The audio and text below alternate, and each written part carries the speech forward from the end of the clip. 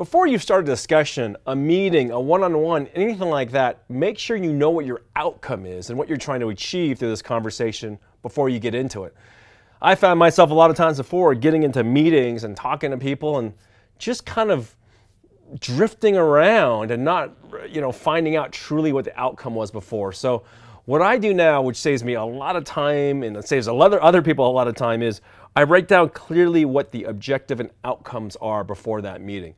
This also applies when you're wanting to meet with clients and things like that. A lot of times I get people reaching out, hey, we should just get lunch. Hey, we should just do this. But I like to find out what outcome that we're trying to achieve here, And here's another thing though. Sometimes there's just hangout time with your family and loved ones, okay? There doesn't have to be an outcome. Well, maybe the outcome is have good bonding, feel love, exchange thoughts and ideas together. Maybe that's it with your family, and friends though. But when you have business meetings though, you have to guard your time because your time will literally get sucked up by all these people and vampires that just want to eat more of your time without an objective.